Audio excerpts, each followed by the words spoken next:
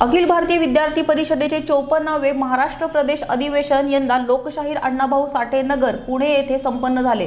यामध्ये सीएए बद्दल विद्यार्थ्यांना संबोधित करण्यात आले। अधिवेशनाच्या शेवटच्या दिवशी भविष्यातील भारत या विषयावर अखिल भारतीय विद्यार्थी परिषदेचे संघटन मंत्री यांनी महाराष्ट्रभरातून आलेल्या विद्यार्थ्यांना संबोधित केले। तसेच यामध्ये शैक्षणिक सद्यस्थिती, सामाजिक सद्यस्थिती आणि पर्यावरण या 3 विषयांवर प्रस्ताव पारित करण्यात आले। अधिवेशनाच्या शेवटच्या दिवशी भविष्यातील भारत या विषयावर अखिल भारतीय विद्यार्थी परिषदेचे संघटन मंत्री यांनी महाराष्ट्रभरातून आलेल्या विद्यार्थ्यांना संबोधित केले। तसेच यामध्ये शैक्षणिक सद्यस्थिती, सामाजिक सद्यस्थिती आणि पर्यावरण या 3 विषयांवर प्रस्ताव पारित करण्यात आले। अखिल भारतीय विद्यार्थी परिषदेचा 28, 29, 30 डिसेंबर रोजी प्रदेश अधिवेशन संपन्न झालं। याच्यामध्ये संस्कारशील युवा उद्यमशील छात्र असं म्हणून याची थीम होती।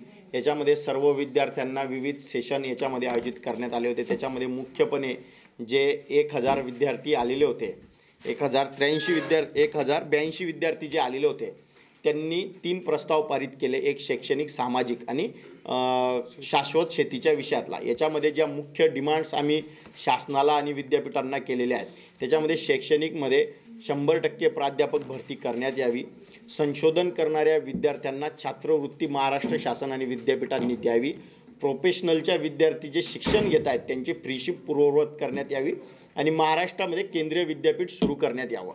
त्याचबरोबर याच्यामध्ये जो सामाजिक प्रस्ताव पारित करण्यात आला याच्यामध्ये सिटिझनशिप अमेंडमेंट ॲक्ट जो निर्णय केंद्र सरकारने घेतलेला आहे त्याच्या सर्व विद्यार्थ्यांनी स्वागत केलं आणि स्वागत करून डिमांड केलेली आहे की national registration of citizenship NRC हे सुद्धा भारतामध्ये सर्व राज्यांमध्ये लागू करण्यात यावं। त्याचबरोबर हैदराबादमधली जी घटना घडलेली आहे त्यानंतरचा जो शोक व्यक्त करण्यात आला, त्याचा निषेध व्यक्त करण्यात आला, याच्यासाठी परमनंट सोल्युशन सर्वांनी काढावं अशी डिमांड याच्यामध्ये काढलेली आहे। आणि महाराष्ट्र शासनाला आम्ही विनंती केलेली आहे की महिला सुरक्षेच्या विषयातलं एक स्पेशल सेशन आपण घ्यावं आणि त्याचबरोबर कृषीच्या विषयामध्ये जो प्रस्ताव पारित केला त्याच्यामध्ये इंटिग्रेटेड फार्मिंग सिस्टीमला चालना देण्यासाठी राज्य शासनातर्फे आर्थिक निधी हा मोठ्या प्रमाणामध्ये उपलब्ध करून देण्यात याव्या अशा काही प्रमुख मागण्यांचं आम्ही याच्यामध्ये प्रस्ताव पारित केले आणि विद्यार्थ्यांना दिले। याच्या उद्घाटनासाठी माननीय केंद्रीय मंत्री धर्मेंद्र प्रधान